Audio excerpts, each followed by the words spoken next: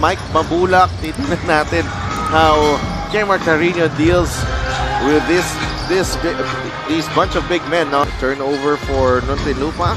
Nueva Ecija now with the basketball, and Will Macalone got the step on Chad Alonso. Here's Mosqueda with the floater. And you know the strength of their rebounding. Rebound goes to Chino Mosqueda. What's the ball on the deck? The runner from Chino is good. Again, consistent na yan na talagang aatake yan sa board every time after a shot. And Taganas puts it in for two. After that pass from Nagtulungan pa. Here's Macalone inside. Yeah, this is win of Nueva Ecija Rice Vanguards.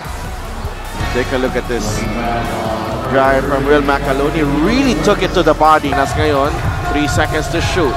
Palma got the step on Ortuste and scoops it in. Yeah, kay Renz Palma Take a look at this drive. Galing kay Renz Palma. Kay Will kasi parang Ortuste to Saitanan. Fires a 3. Pasok yan para kay Jesse Saitanan. Masyado yung upper body niya compared to dun sa lower body. And let's see this three-pointer ni Jesse Saitanan, which we know that he can give. Back to Amores. Saitanan with a jumper. That's good. Yeah. Villarias, corner 3. That's good. JL De Los Santos goes to the bench. Ian Melencio comes in. Yes. Anymore. Itong Muntinlupa, ang challenge naman is can they sustain yung ganitong kataas na level na ayun nga, kailangan niya matutunan yung kailangan niya makontrol.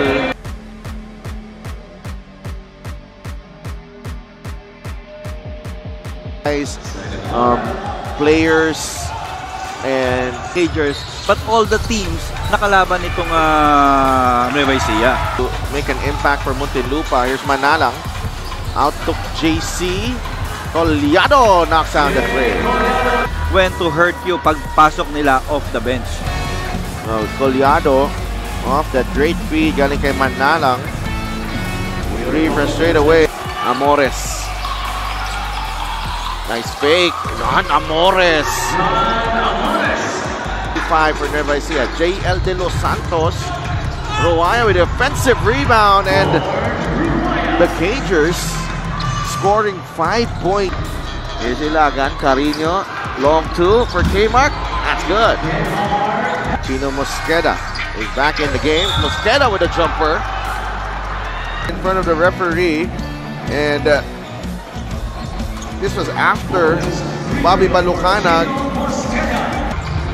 Biton to Macalone. Macalone, great sidestep there. Dots, here comes Biton on the steal. Balucanag. And there you go. Pushing the basketball, and Bobby Balucanag providing the finish. Immediately, Muntinlupa. Here's Altamirano. Leaves it to JL De Los Santos for 2. Great anticipation by Abis. And JL De Los Santos. Defense. Yun lang yun eh. Yun yung gagawin ni Michael Wico. It's kind of like what Ishi Altamirano did on that play. It's safe. Alam mo, he's weak. He has that guts to face the responsibility dun sa desisyon niyang umatake. Villarias puts it in for 3. Combining for 4 timeouts here in the second quarter. And you know, especially in that's the second time already na unforced turnovers yung nangyari. Lumabay na siya sa kung ano yung gustong speed eh. Another opportunity, Will Macalone. So,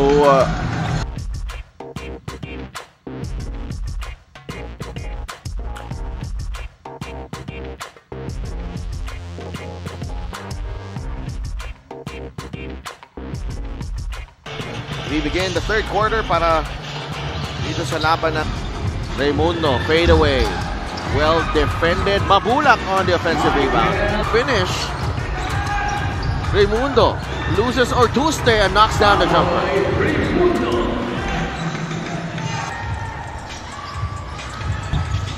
Ian Melencio answers right back. Line there. Roaya. Wala pa rin. Melencio comes away with it. Yeah, and an N1. Here, and against the trees, Ian Melencio putting that one in. Yeah, you know what? The 36. Melencio finds Ortuste. Jamil will fire and knock it down. To go deeper, okay, before they shoot, before the Melencio on the fadeaway. Rebound goes to Amores, and John Amores at 4. Palma. Collado for 3. That's good. Dito. Ortuste with a runner, and that's good. Jamil Ortuste. Melencio with a jumper. That's good. pero hindi pa, yung streak nila hindi pa masyadong mahaba eh. Bito knocks down the 3. Na hinihintay ni Coach Gerson. Well, for Ruaya right there, another opportunity. Jet Salaveria. Philip Manalang. Mamadali. Villarreal sees daylight, gives it up to Biton underneath.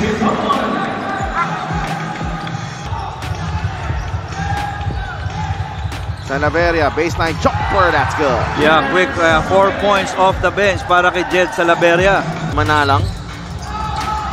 Macaloni recovers and scores.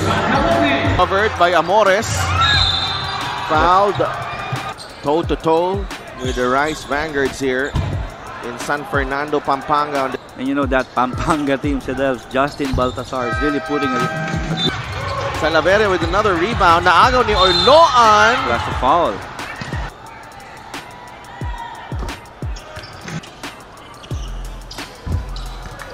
Two for 2.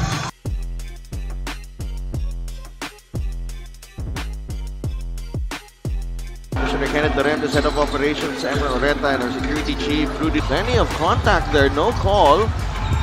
Macaloni.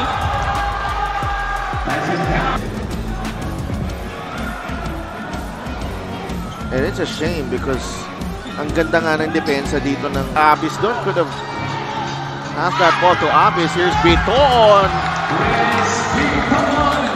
5-point lead for Nueva Ecija. Manana, play broken up by Melencio. Amores is ahead. And Amores will score. You know, okay, in that last play. Mabulak now against Carino.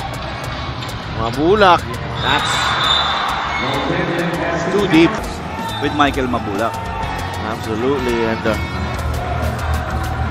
59. Collado is open. Yeah, that's what I'm saying. Collado flashing down the middle. That's a well-designed play and well-executed play. Nueva Ecija. Collado puts the ball on the deck. Turnaround shot. JC puts it in for 2. Again, big-time shot for that big-time player. Quickly to Mosqueda. Leaves it to Ruaya. Ruaya goes to the other side. What a shot by Ruaya. Nice pass galing kay Gino Mosqueda. They're trusting his teammate for Ruaya to make the right play. Arias gets it to Collado. Nauna na si Palma using the fake and puts it in for 2. Baskets down the stretch. Again, it's the heart of that champion. It's the experience of ito yung nakikita natin right now with the Nueva Ecija Rice Vanguards sa mga ganitong klaseng sitwasyon. Biton spins and lays it in. 12 points for Chris Biton. Cagers, they cannot blink against this Nueva Ecija team. It's too talented and too experienced. The run of this ball game is 7-0. Carino on the alley-oop. Oh, some life here for being run by Muntinlupa. What a pass by JL De Los Santos. And you know, I Coach Aldrin in their last game also, you know, in the closeout chess match ni Coach Elvis Tolentino, and this is gonna be a chess match also with Coach Aldrin Morante and Gerson Cabilte. And Macaloni safely gets the defensive rebound. Oiloan milks the clock. As tight as it can be, this ball game. Helped itong Rice Vanguards sa closeout nitong laro. Here's Amores again. Drive, score. 2 seconds remaining for... Normal na lang sa atin right now. Pero credit to this Nueva Ecija riding Vanguards team. Alam mo yun. And actually, Mosqueda was one-on-one with Jay Collado. Oo. And